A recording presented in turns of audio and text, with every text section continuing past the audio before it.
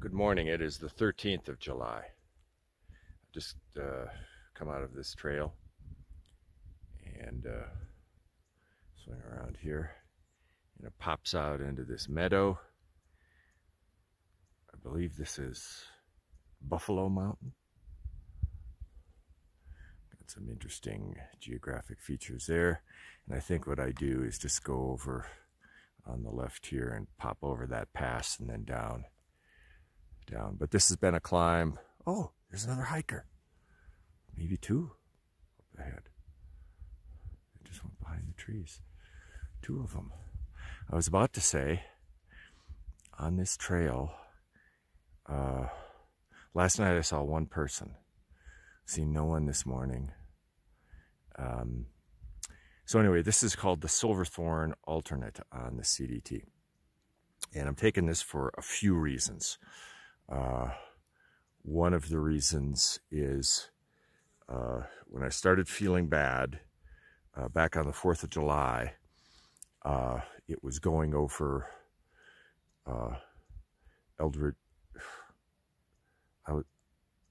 Eldridge Peak, the 14er, and the red line of the CDT takes a line over Gray's Peak, another 14er.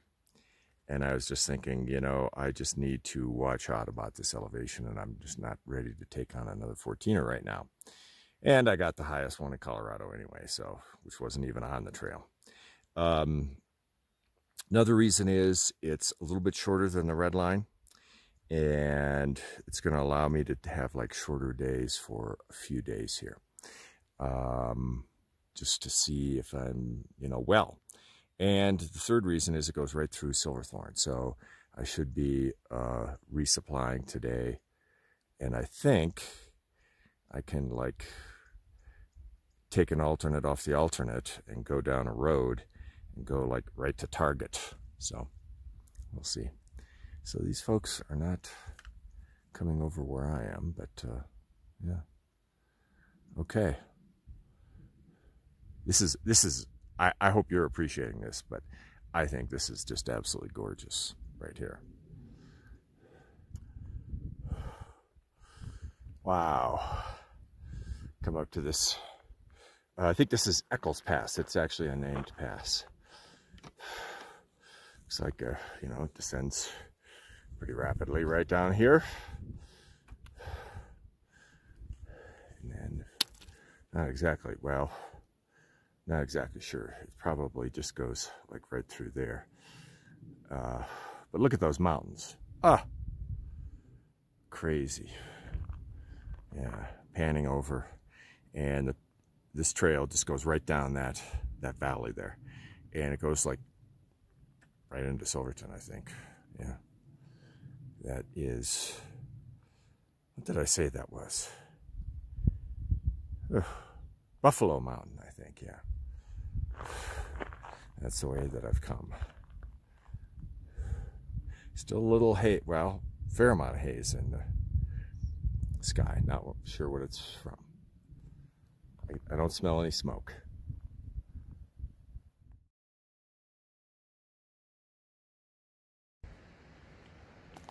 Well, I saw something through the trees here. First I thought it was another hiker coming up. And I thought, well, maybe it's a deer. But it's not. I don't know if you can see it through the trees. It's a mountain goat. Oh, good. We're not going to have a 3 billy goats gruff moment here. Aww.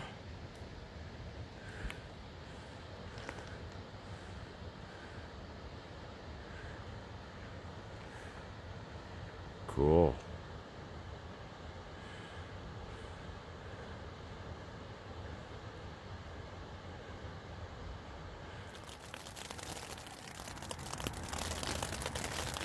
I may just be in the worst tent site I have ever had. Ever. Maybe in the history of the world. Time will tell. It's starting to rain now. as you can hear, I'm sure.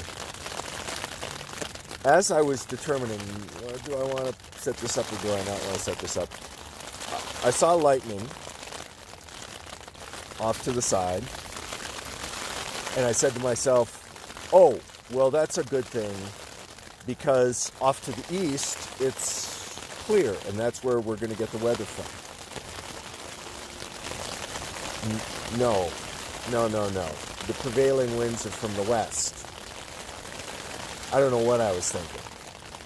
Sort of like that guy that I mentioned a few days ago who said navigating on the CDT in the days before GPS, he somehow managed to convince himself that, well, the sun was rising in the west today. Somehow I convinced myself that the prevailing wind was from the east. Okay.